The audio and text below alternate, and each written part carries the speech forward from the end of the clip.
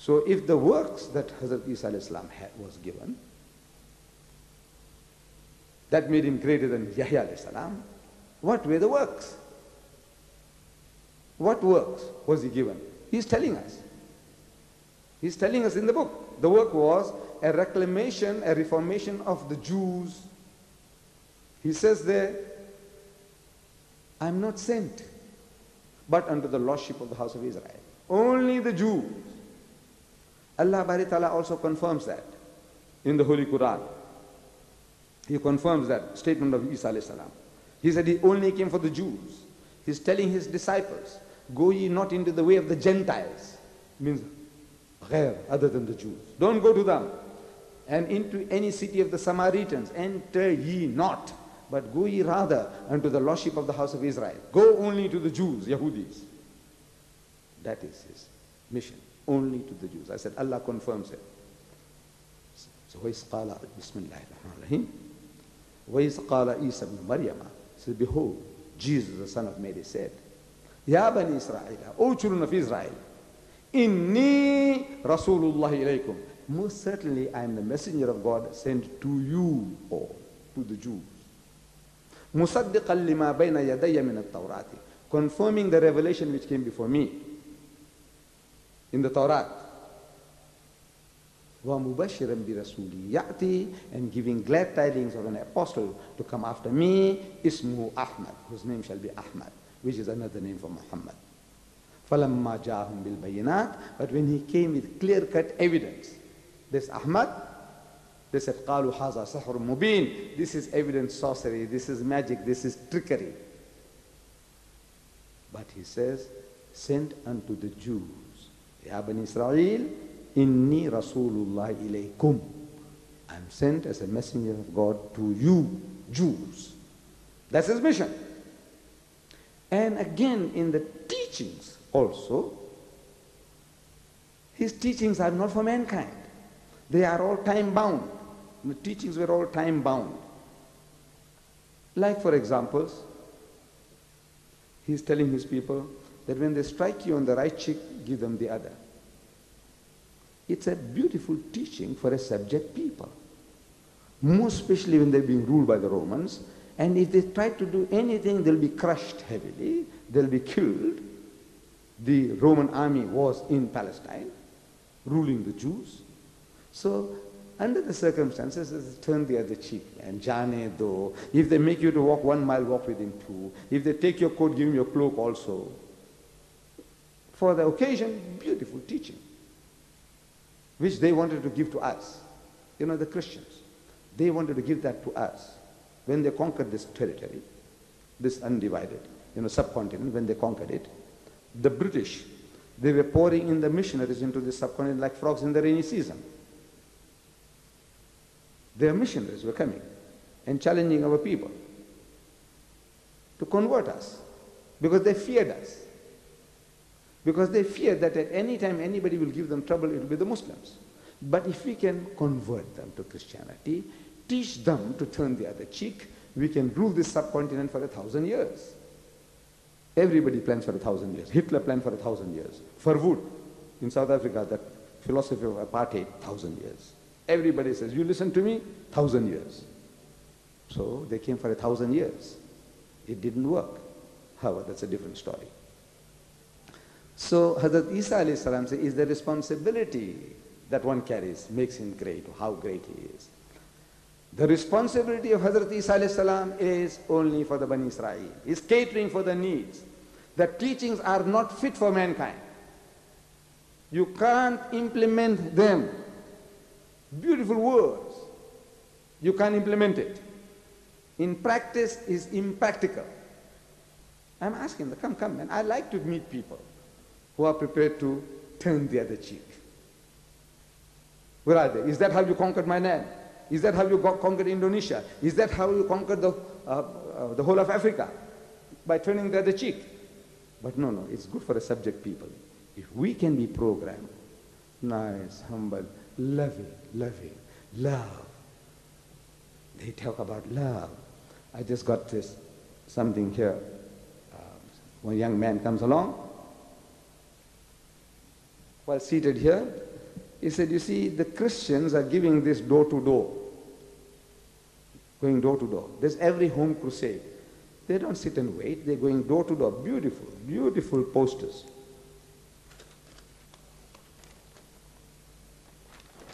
Beautiful poster. There's a heart and little ones, children, all different races. Some Arab child there and some Eskimo child there and some Indian child there, according to the dressing you make out. They're all going towards this heart, big heart. And it says here, what everybody needs is love. Love. And it says, only Christianity gives love. At one time, of course, we understood love means sex. Well, if that is so, it's very true. Very true. No, sex. Because the Christian, look, he is prepared to give his daughters to the Pakistanis. Before I came here, one of the reasons, let me correct Mr. Bawani, he had said that the Saudi Red Crescent Society invited me. That is not correct. I have come at the invitation of Muslim Aid, the body called Muslim Aid. So, the day that I get the message from Peshawar, come, Mr. Deedat, same day I get another letter from Saudi Arabia, from Riyadh. An Englishman who had become Muslim, they revert to Islam, come back to Islam, alhamdulillah. He says, Mr. Deedat, I met you when you were in Riyadh, and after that I had my vacation, and I went to Pakistan. As a new brother in faith, he wants to be among the Pakistani brethren. And he says, at some small gathering, I spoke about how I came to Islam. And in the gathering, there was a Pakistani with an English wife who had accepted Islam. So at the end of it, she suggested, he said, look, man, there are other Pakistanis who have British wives, but they're not converted. Would you not like to come and speak to them? Yeah, the man is game. He said, look, man, I don't mind sharing with them. So they organized another meeting in Karachi. So 8 Pakistanis with their 8 British wives, they turned up with 3 missionaries. 8 Pakistani men, supposed to be Muslims, with 8 Christian wives and 3 missionaries. And this poor fellow was given a hard time. He said, look, I didn't bargain for that. He said, look, I am a simple Muslim, new convert, and I was trying to share with them, but they took me to task. He says, I couldn't believe that the Muslims of Pakistan are going wholesale for these British women and leaving them where they are. This is amazing, amazing situation. You see, our people, they reason. Flimsy reasoning. They say Islam allows us to marry Jewesses and Christian women. तो हमारे आलिम को मैंने पूछा, इस हाँ गुंजाइश है. There is a No, this is exact word. I can't translate. I don't know. I don't think I can have a word in English. You see, एक गुंजाइश है. तो का मान लिया. I believe गुंजाइश है. But I say, you see, the idea behind a Muslim marrying a Jewess and a Christian woman was there that everybody, the whole society was geared to change that woman. The whole society. If my son brought a Christian woman, I'm interested in converting my daughter-in-law. Ki beti, kya baat hai? Come, look, man, we want you to be a Muslimah. My wife will be interested. Her sister-in-law, everybody in the house, the neighbors, everybody. What happened? You're not Muslim yet? Huh? You're not Muslim yet? What's wrong? Everybody is geared for that. That was the Muslim. But we are not that anymore. We have accepted Western norms where we say, look, mind your own business. If I start talking today to my daughter-in-law, if she happens to be Christian, my son will say, Daddy, keep out of this. Look, she's my wife, and you don't come in between me and her. I made the choice. And Islam allows. Khala. Anybody, I say, look, mind your own business. We know this is my business. This is your business, wallah. It's not like in the Bible. You see, we are told that Qabil and Abil, brothers, Hazrat Adam and Hassan ke 2 bete, Abil and Qabil. Says Qabil killed Abil, Cain killed Abel. And the Bible says that God questions Qabil, where is Abel? So he replies in the Bible, he's not contradicted. He said, am I my brother's keeper? कि क्या मैं मेरा भाई का चरवाहा हूँ? You know, am I a shepherd after my brother? You're asking me? In Islam, we are our brother's keeper. Anything wrong that you are doing, I have every right to talk to you. If I am doing anything wrong, you have every right to talk to me. Correct me. We are each other's keepers, each other's guardians, protectors, welfare brothers. Not just muh se keh diya, well, mind your own business. My business is to mind your business, and your business is to mind my business, to see Islamically that we are doing right. So, today, we are not what we were supposed to be. Nobody is. With these Western ideas that woman must be given her freedom. Yes, beautiful. Freedom, everybody must have freedom. You want to worship men, monkeys, elephants, snakes, you have the freedom. But my son, my daughter, no, I want to see that they are not led astray. You have the freedom. No religious interference. Allah tells us, La ikraha fid din. There is no compulsion in religion. No compulsion, because it's worthless. At the point of the sword, or the gun, or economic enforcement, you force a person to accept Islam, is worthless. No compulsion. But when you bring a Christian wife, and you say you love her, I know those 8 guys, if they are around here, or if they hear one day this message that I'm giving now, you talk to them when you meet them, ask them, you love this woman? They said, yes. You prepared to die for her? I said, I'll give my life. I'll climb the Himalayas. Anything for my dear British wife. Anything. Anything I'll do for her. Jannat ki hoor, hame yahan muyassar ho gayi. So why wait for the other side? We got her here now. Yes. Hoor, hoor, hoor. Yahan milti hai to kyun raah dekhenge hum? So I said, you love her? Oh yes, you love her dearly. I says, you know, this woman, tell these misled brothers of ours, that do you know she is still a Christian? He said, yes. She's Ahl al-Kitab. He said, yeah, she's Ahl al-Kitab, but she's going to go to hell. Not that I want her to go to hell, but look, Allah says in the Quran, لَقَدْ كَفَرَ الَّذِينَ قَالُوا إِنَّ اللَّهُ الْمَسِيحُ ابْنُ مَرْيَمَ. Whosoever says that Jesus Christ, the son of Mary, is God, is making kufr. It's an act of blasphemy. It's a treason against Allah.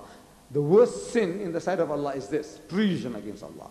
In the state, we make certain mistakes, you know, crossing the barrier line, don't respect the robo signal, do so many things. We are breaking laws.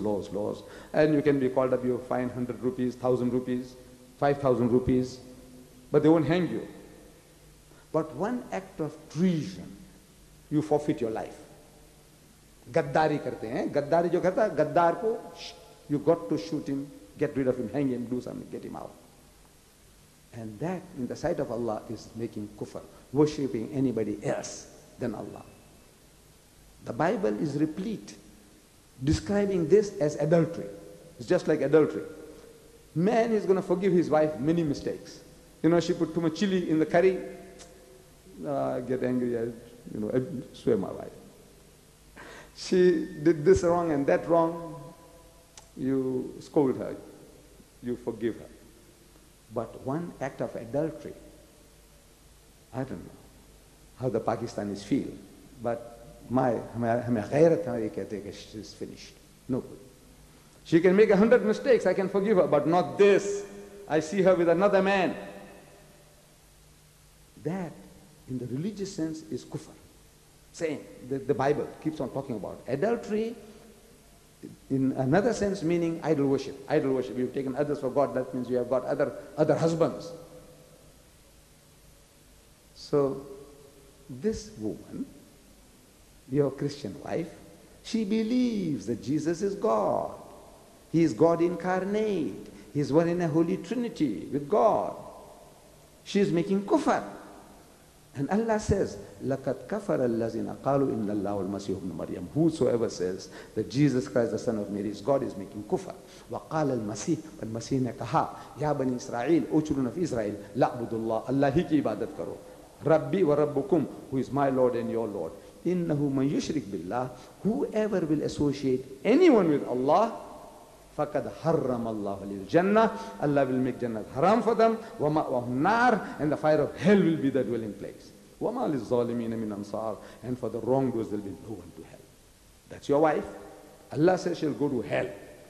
And you say you love her. On this earthly plane, if nothing, little thing hurts her, you go berserk, you get upset. Little thing happening to your wife, a pinprick, a thorn gets into her, oh, you are upset. Naturally, I would be too.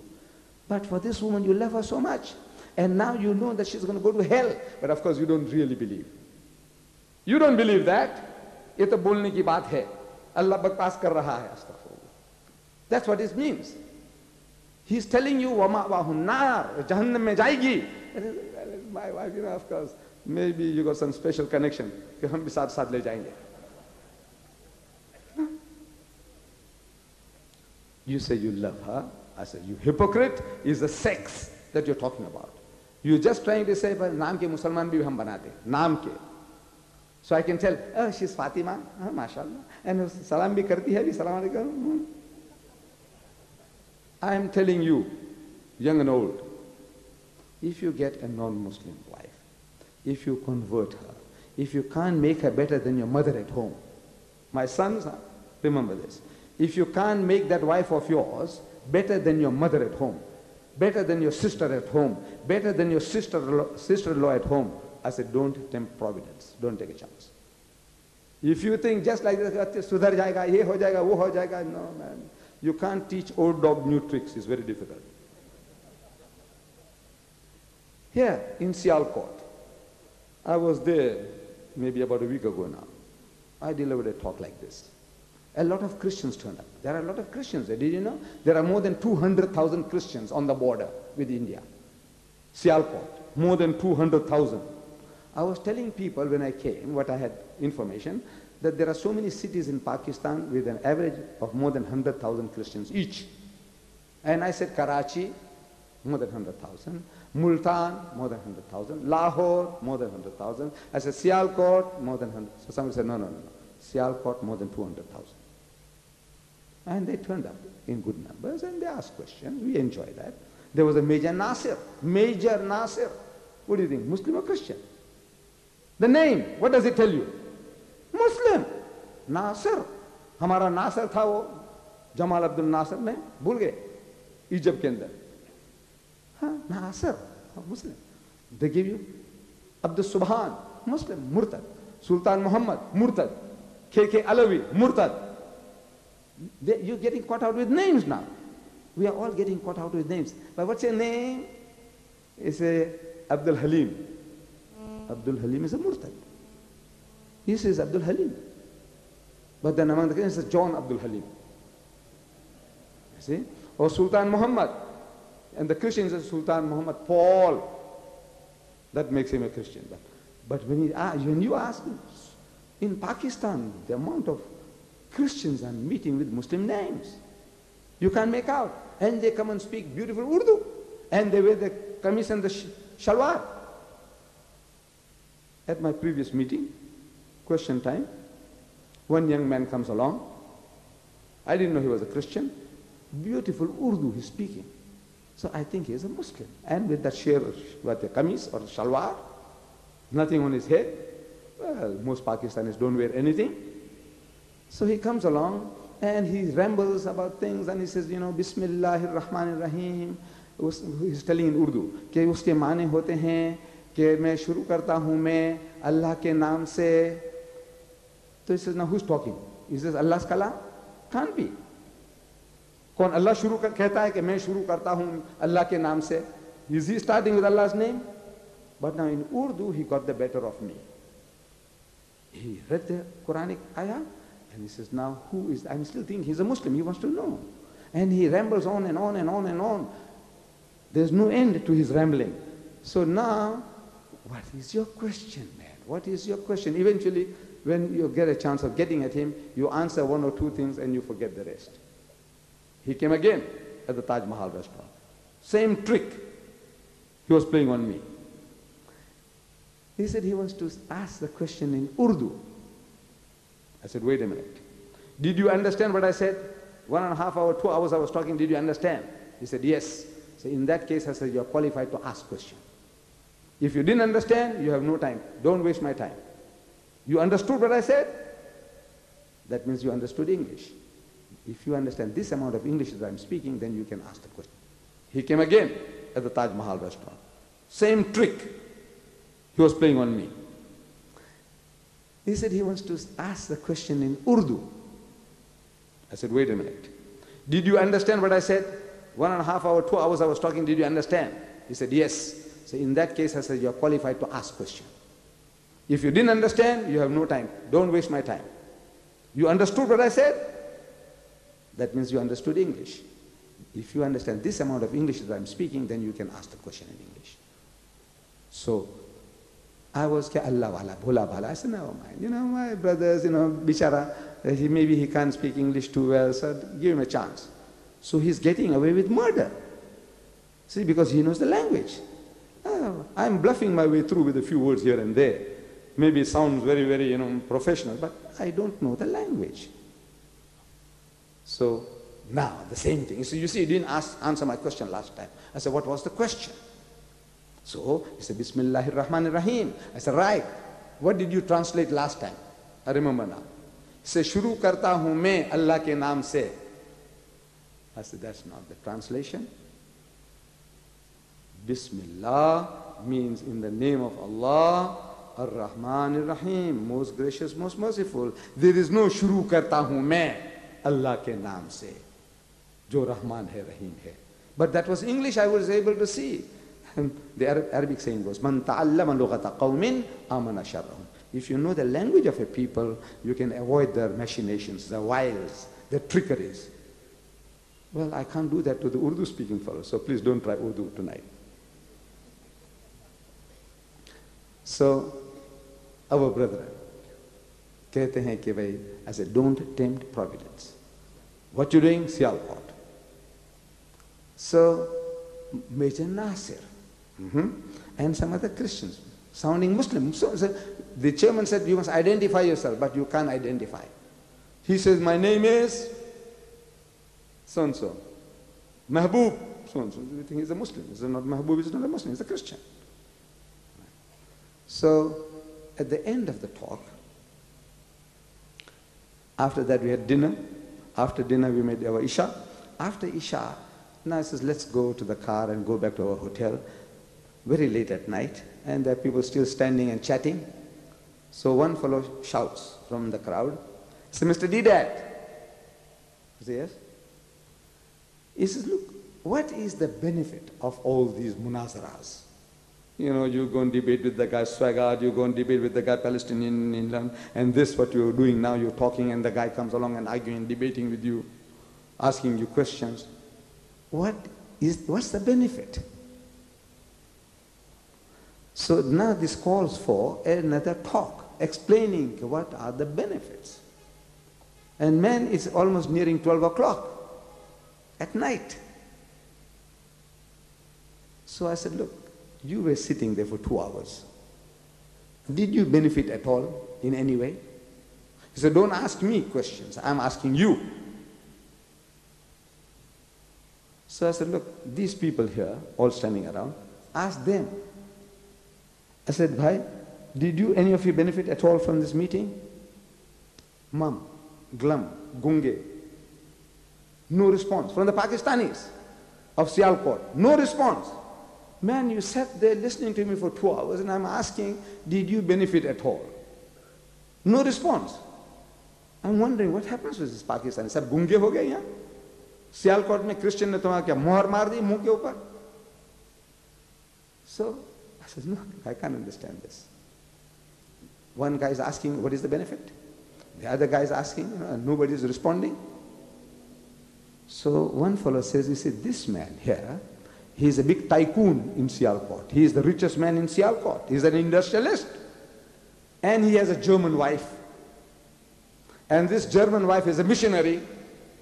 Out of all Germany, they got about 6 million, 20 million women who can't get husbands. He goes and picks up a missionary woman.